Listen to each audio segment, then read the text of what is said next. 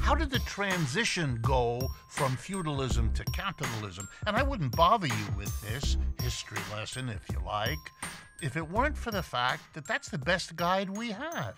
Let's see how they did it, and I think you'll see quickly that the clues and the suggestions that come from that transition are very relevant and applicable to the question of how we make the next transition from capitalism to something better. It's long overdue that the government we're already paying taxes to give the kinds of support to the development of worker co-ops that they have always given to the development of capitalist enterprises.